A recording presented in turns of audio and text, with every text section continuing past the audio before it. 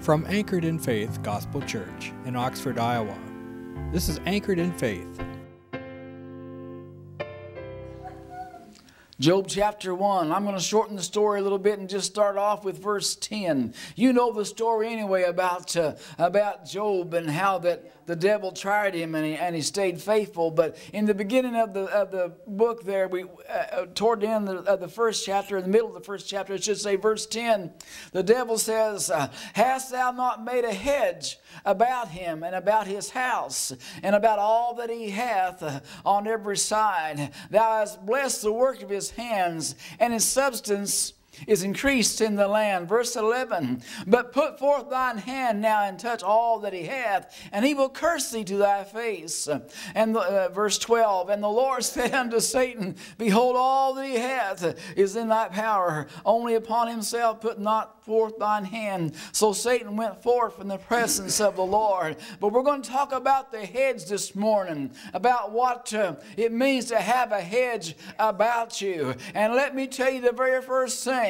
Know it today. There is a hedge of God built around you. There is a protective force around you. You cannot see. Sister Hahn cannot see. We cannot see. Your neighbor cannot see. But let me assure you, God has a hedge placed all around you. He has a protective force that is just for you, that He has ordained from the foundations of this world to be just there for you. He knows your peculiarities. And I have a few myself. He knows every little thing about you. And He has hand-tailored, handmade, hand-ordained a hedge around you so you can go on to the kingdom for Him. Oh, the devil may attack on every side, but you've got a hedge. He may attack you front on, but you've got a hedge. He may try attack from the rear side, but you've got a hedge. He may attack, the devil may attack from the east, but you've got a hedge around about you, and you're safe within His folds. We have protection from the Lord, but that doesn't mean the old enemy doesn't try. John 10:10, I'll get to this a little later too, but John 10:10 tells us that the enemy comes to kill, steal, and destroy. But talking about the hedge, we read about it in Job chapter 1. Hast thou not made a hedge about him and about his house and about all that he hath on every side? We're protected on every side. It's all around us. But as we think about the hedge, I don't get my sermons off the internet, but I like to research some. So as I was researching about the hedge, I just wondered, what does this hedge look like? And I had my idea of a hedge. They're round, aren't they? Well, the one in your yard is probably just a square, or we have one not in front of our house, but the neighbor there has a hedge, and it's just a straight line. They call that a hedge. Well, to me, a hedge has at least goes around something or four sides, so that's not really a hedge. That's just a bush. But as we think about the hedge, it keeps the enemy out. But as the pictures of this hedge came up on the phone there, as I went to Google for my research, it showed a square hedge, and I thought, well, that's not right. Hedges aren't pie is round, but hedges are square. So I thought that can't be. But every picture that I got of the hedge, because that was over in Britain, and they do Great Britain or England. They do things different over there, anyways. But I couldn't find no American hedges, and it'd probably be the same thing. And I couldn't find no Middle East hedges, which I was most interested in. But the most important hedge is the one round about you. We're going to call it round because it says in one place it talks about the city of God. And I have to read my notes here. In Zechariah chapter 2 and 5, it talks about a hedge round about the city of God, or about Jerusalem. So anyway, about the hedge, but it showed these real thick, shaggy, sticky, scraggly bushes, and they were impenetrable. They claimed that a rabbit, they call them hares over there, or conies sometimes, but sometimes even the rabbits will try and crawl through and burrow through, and they'll get their fur stuck in that hedge. They're so thick, they're so impenetrable. They're what they're for. They're to keep the enemy out. Most of the time we think about a hedge, we think about sheep, a sheep inside the hedge, and we are the sheep of his pasture. We are his sheep as people of the Lord. We're the sheep of his pasture. So as we think about the hedge round about the sheep, they're meant to keep the wool. That hedge keeps the wolves out. That hedge keeps the badgers out. That hedge keeps the thief out. So you've got a hedge around about you that protects you from the enemy. The only way he can get to you is if you step outside that hedge. And so as the hedge keeps the enemy, the adversary out, it also keeps you in. It keeps you in the place you need to be. I tell you what, right here is the best hedge building tool this world has ever known. It's actually one of the few tools known to man to build a hedge around your life. If you lose yourself in this book, if you study this blessed black-back book, it will build a hedge of strength around you. It will build a hedge of faith around you. It will build a hedge of hope and honesty around you. This is a hedge building tool. Find yourself in it daily. Find the provision. Find the strength. Find your hope in this book. It's just not black and white pages and words just thrown together. But it's life-giving, life-breathing, and it is protection as you lose yourself and learn of the one who gave it to us. It will build a hedge around you. That hedge keeps the enemy out, but it keeps you in. You know your bounds by the hedge that you have built. You'll know your bounds by the hedge, I should say, that God has built around you. So let God build the hedge. Don't build your own hedge. Don't build your own hedge. Don't think you're so smart. Don't think you're so talented. Don't think you're so popular that what you know and do will protect you from the enemy. Don't think you don't need this. Don't think that because you're so special in God's eyes that you've got a hedge like no one else has got. You can't build your own hedge. You can't cut down the hedge that God has built you. You can't destroy the hedge that God has built you. You can't do away with the hedge that God gave you and expect to build your own that will hold a candle to the one that he gave you. He has protection and power for you inside that hedge. Stay in the bounds of this book. Stay in the bounds of what's right and wrong. Stay in the bounds of what God has sent you from heaven through his word, and you'll be safe and protected inside the hedge. When I think of hedges, I also think about, as we think about the sheep, I think about the sheepfold. The sheepfold is only used at night. Thank God that hedge never goes down.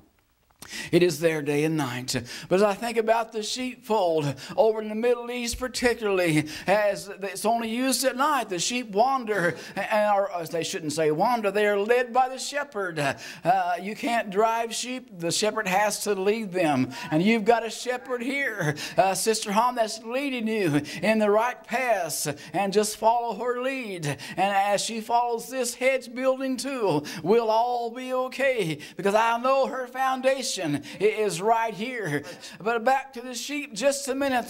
That fold is just used at night for the sheep because they feed in green pastures as the shepherd leads them out. And so that sheepfold, as they come back at night inside the safety of the sheepfold, in the Middle East, that shepherd will lay himself across the gate. That shepherd will lay down there and protect the sheep. You see, the thief can't come through the gate if the shepherd is right there. I want you to know your shepherd has her eyes open daily for a wolf that might try and attack. She hears from God, and she knows when the wolf has come to seek and steal one of the sheep. She has prepared for that day. She has planted herself right here in this book, and she knows when someone walks in the back door if it's a sheep or a wolf, because God has given her direction. But inside that sheepfold, the sheep are safe because the shepherd lays down there across the entrance. And just as our Savior one day came down to this earth, gave himself for us, gave himself his life, that you and I could have eternal life. We are safe within the sheepfold. Oh, but don't try and fix your own hedge. Don't try and build your own hedge. There's some good books out there. I love to study and I love to read other men's, and they're just other men's ideas. This book right here is the truth. Sometimes they'll write about the truth. They'll borrow from the truth. But if you'll get into this book, it's all truth. You can read other stuff, and there's a lot of good stuff out there to study. I've got several study books that I like. But don't try and fix your own hedge. You see, God gave you a hedge. He built it just for you. When you were a teeny tiny toddler, God started that hedge with you, and it grew as you grew. And you see, it expanded. It grew along with you as you grew much more mature in the Lord and began to learn about Him. That hedge began to stretch out, and occasionally your hedge will interact with someone else's hedge, and then it'll be more fortification. You see, we should be helping each other to build, to upkeep our hedge. God has a wonderful hedge builder, but sometimes He sends someone along to bless you real good. This church is a refuge. This house is a refuge. It's a safe place. It's a sheepfold. It's a hedge, if you will, for your daily living. Don't try and fix somebody else's hedge. Don't try and fix your own hedge. Don't meddle in God's plans, but just let Jesus do what He does best, and that's keep your hedge and your house in order. Oh, but we have provision. We have help right here in this book. But as I mentioned, as we interact with each other, if we're doing it in a godly manner, we're building up each other's hedge. I gain strength from you, and hopefully you gain strength from me. But don't try and fix your own hedge. Let the master builder, let the one who ordained the hedge, let him fix the problems. Don't go to a self-help book and try and find something to make your life better.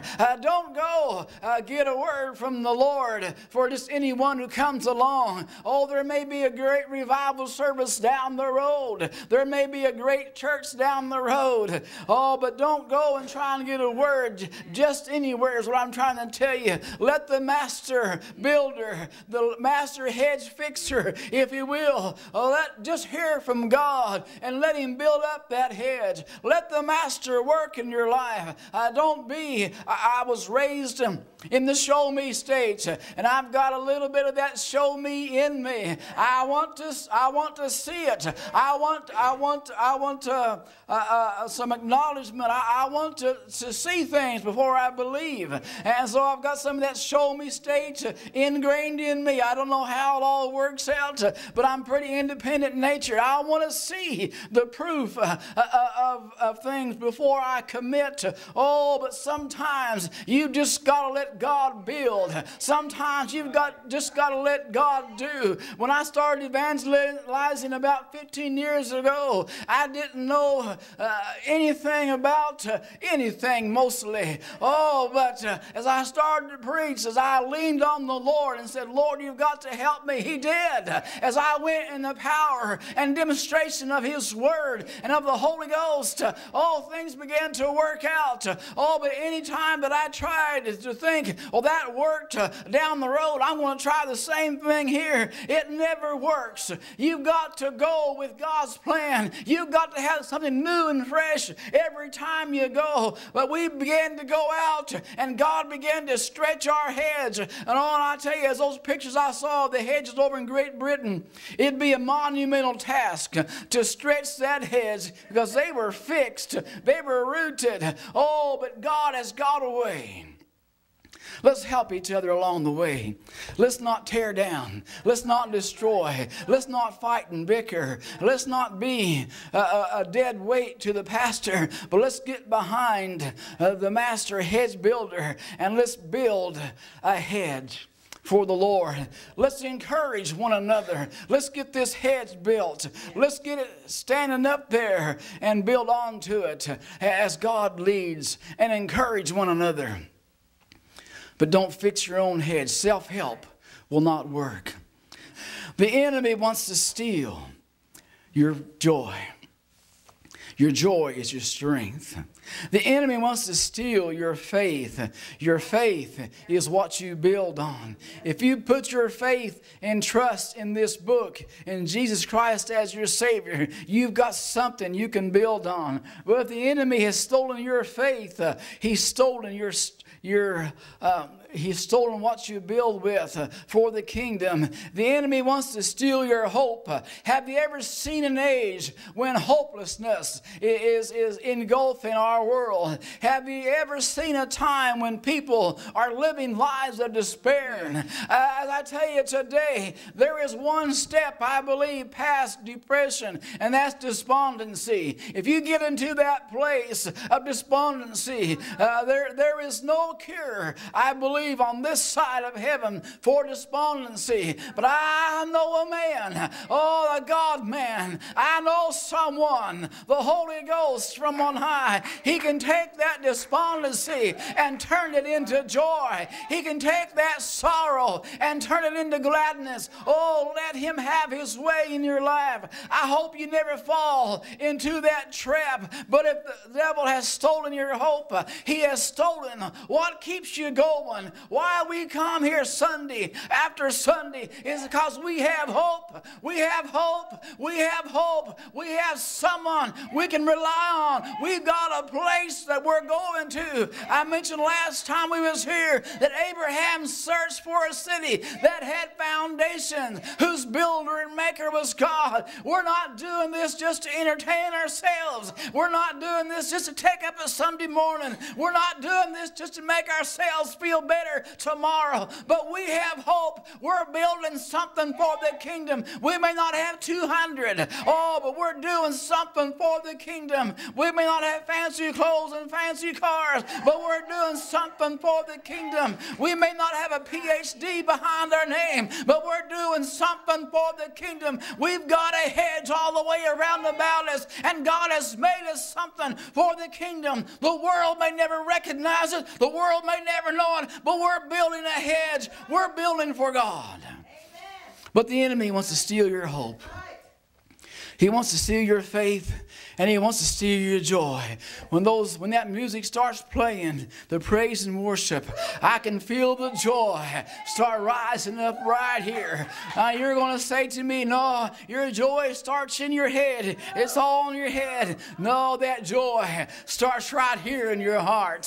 Hallelujah. Praise God. We're building something for the kingdom. Whether we got 200 or 20, whether we got 2 or 10, we're building something right here in Oxford, Iowa for the kingdom.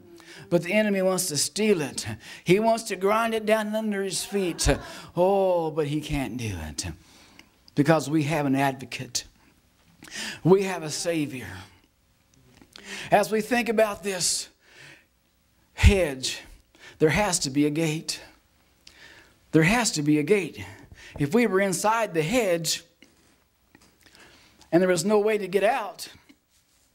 This is touchy ground because I've been telling you all along to stay in the hedge, so I don't want to say let's just walk out there and get clobbered, but there has to be a gate because we have to eat sometime.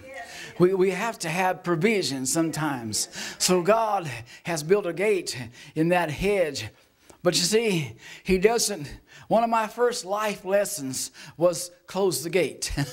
My dad was adamant about the gate in the front yard. You see, we lived by the highway, and I had a younger brother, and I had a mean sister too, by the way. Oh, you don't want to hear about that. But the gate, the gate was meant to be shut. We didn't just blast through the, well, we did. That's, I say, a life lesson. I was a willful child, maybe we'll say, but I couldn't remember to close the gate until one day as I was blasted through the gate and just left it swinging wide open, and my younger brother running behind me, toward the highway, of course. I looked back, and there was my brother running behind me, which wasn't so bad, but a little further back, and there was my dad with a leather belt coming behind him. I knew that was bad. But you see, it was a life lesson. So what I'm trying to tell you, there's a gate in that hedge, but it has to be used wisely. You see, we don't use that gate to go out into the world and have all the fun we can and then come back to church Sunday morning and repent of it all and do it again next week. That gate is not there for our entertainment. That gate is not there just to make us feel good. That gate is there for our provision. As we step out of the hedge, we're to gather some food for the next day, for the next week. We're to, as we step outside that gate, not out of His protection, but as we step outside that gate, we're to bless somebody else. See, God opens the gate for us and says, you go touch so-and-so. You go say something to her or him. You go bless them. You touch them. God giving you a word that will help them. You see, if God can steal your joy, He's stolen half your life. And so as we step outside the gate, it's not for our entertainment. It's not for our liberation. It's not for our freedom, because we're free inside the head, but it's to bless someone else. It's to help someone else along the way. Oh, but the gate is there to use, but it's not there to abuse. Let's move on here just a second. God is so good. If you wake up someday and pastor asks you to do a certain job, and you think to yourself, I just don't feel like it, the devil's stolen your joy. If you wake up some Sunday morning and you're thinking to yourself, I just don't feel like going to church today, the devil's stolen your joy. He's stolen your joy. He knows if you come to church, you'll build that hedge up again. That weak spot will be gone, and he can't get in there. If you wake up some morning and your whole life is, I just don't feel like it, the devil's stolen your joy. But you can get it back. The joy of the Lord is your strength. The enemy has come to steal, kill, steal, and destroy. But the joy of the Lord is your strength. If you wake up some morning in your life and you're thinking to yourself, I don't know what to do. I just don't know what to do. He's stolen your faith. If you're trusting the Lord Jesus, you know what to do. You know what to do. You know there's a plan and purpose for your life. If you wake up someday or sometime during the day, you're saying to yourself in your spirit, I don't know what my life is. What's my purpose? The devil has stolen your faith, but you can get it back, building up your faith, building up yourself by your most holy faith. If you wake up someday and your hope is gone, your hope's what keeps you going. Your hope is what keeps you going. I don't just live this life because I think there's a heaven. I don't just live for Jesus because I think He's up there somewhere. I know He's up there. I know He's up there. Oh, looking for that blessed hope. It is real. It is there. It is today. If you wake up someday and your hope is gone, you're saying to yourself, I just can't go on anymore. Regain your hope. Looking for that blessed hope. You can find Him. He's not very far away. If you went out the gate and you can't find your way back in, if that old enemy has somehow tricked you or deceived you, that gate is not very far away. Just call on Him. Call on Him, that blessed hope, and it is soon appearing. There is hope.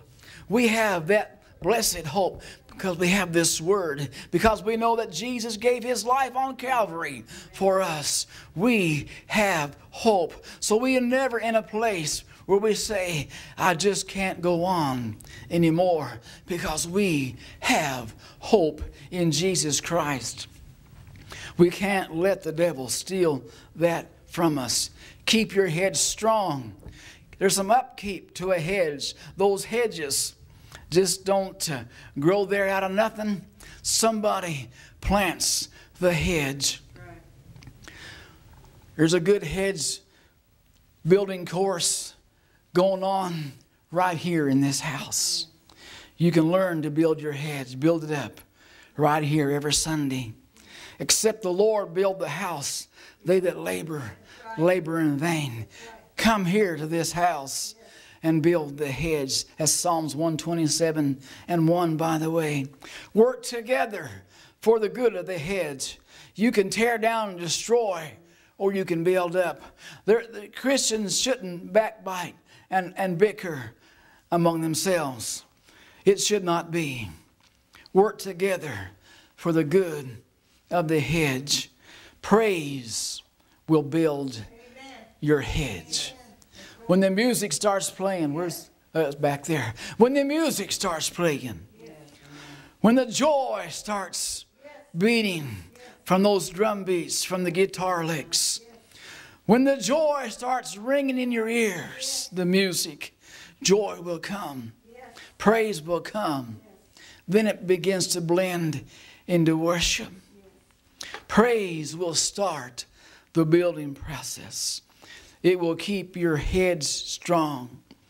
If you wake up some morning and your life is, I just don't feel like it, praise Him. If you wake up some morning and you don't know what to do, praise Him. If you wake up some morning and your life says, I just can't go on anymore, I'm going to give up, praise Him and you'll go on. Praise Him and you'll keep going. Praise Him and you'll feel the strength in your feet. You'll feel it in your ankle bones. You'll feel it in your knees, and it'll go all up till it hits your brain, and then you'll know the joy of the Lord is my strength. The joy of the Lord is my hope. The joy of the Lord is my praise. Oh, we have an advocate. Put on the garment of praise for the spirit of heaviness. We have a hedge all around us. We have a hedge. We have protection. But that old enemy never gives up. He tries to find a weak place. But you're here today because you know the one who builds the hedge. You see, you have surveyed your hedge and you know God built it. You know what God gave you. You know what God gave you, and you look around that hedge and you're happy and free and safe. I used to work on a ranch a little bit, and every time we brought in a herd of new cows, they'd walk around the perimeter of the fence. They'd walk that fence and they'd look for holes. Well, the enemy's not inside our hedge, but he's outside, and he's looking for a hole. He's looking for a weak place. Don't skip Sunday mornings. That makes a weak place in your hedge. Don't skip your Bible devotions. That makes a weak place in your hedge. Don't think you don't need the Holy Ghost. That makes a weak place in your hedge. Don't think you can do it by yourself. You need Jesus. It makes a weak place in your hedge. So let's build a hedge. Let's praise. Let's worship. Let's build a hedge. I know that I've been saying all along, let the master build it. He did build it. He built you a nice hedge. But some of the upkeep belongs to you. Put your faith and trust in this book. Put your faith and trust in Jesus, in the Lord, and your hedge will never weaken. Full sermons are available anytime at www.anchoredinfaith.org. Contact us by calling 319-828-4815 or write us at Anchored in Faith, P.O. Box 204, Oxford, Iowa 52322, or email us at tv@anchoredinfaith.org. This has been a copyrighted presentation of Anchored in Faith Gospel Church, Oxford, Iowa.